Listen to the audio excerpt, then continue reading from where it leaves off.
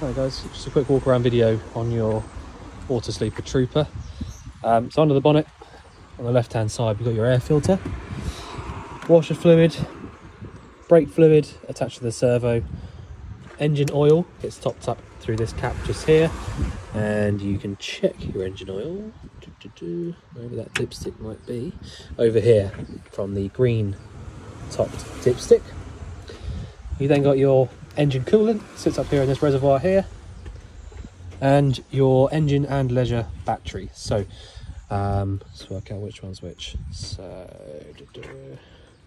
this one on your right is your leisure battery, and this one here on the left is your starter battery, because you've got the nice big thick wires coming out from both terminals. As for under the bonnet, I think that is about it.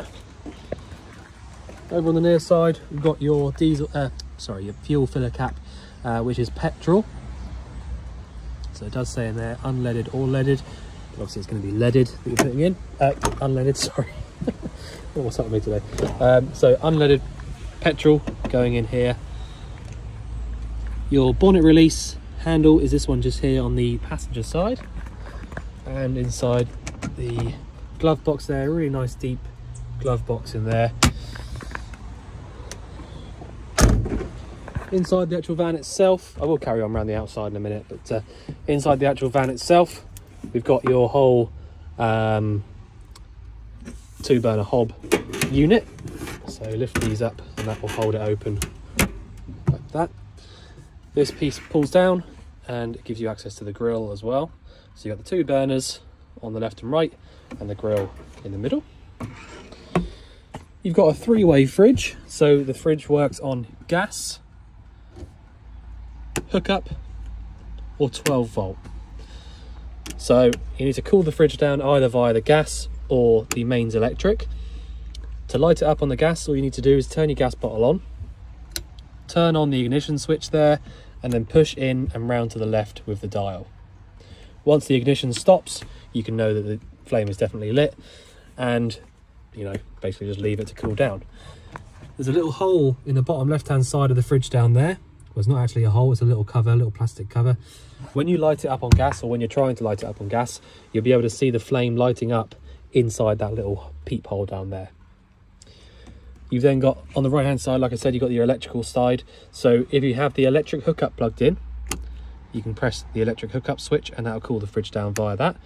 And if you've got the engine running, you can press down and that'll basically cool the fridge down or keep it cool whilst you're actually driving.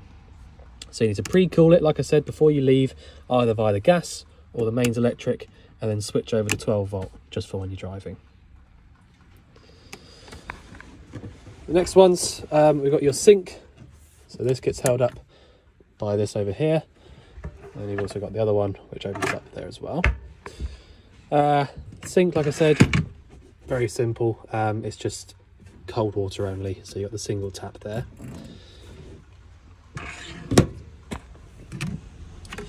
Lots of storage down underneath here.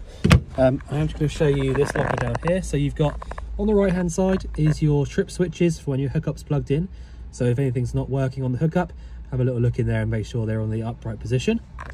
And your gas isolator taps just there. So if you wanted to isolate the gas from any appliances, you can do so from there.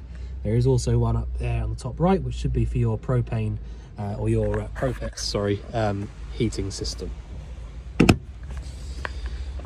The control panel is really simple. All you've got is some fuses behind this little cover here, which you can get to by pulling off like that. Slots back in nice and easily.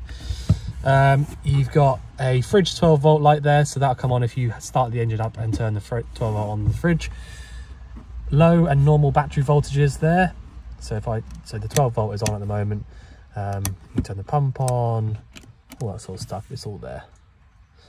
So you're literally just turning on and off your 12 volt from there. Pump, there's a 12 volt socket, water level, and that is honestly about it. The Propex heating is the only other appliance I really need to show you. So again, really simple how to actually use it. Push this button here to the right if you want just a fan only. Push it to the left if you want heating. So the heating will basically just come on as long as the gas is switched on, and you just leave it alone and it will just do its own thing. The heating will come out from this little black vent down here, and that is honestly it. Just turn it off when you want to turn it off. Doesn't really get much easier than that, to be honest. Let's see what else we've got then.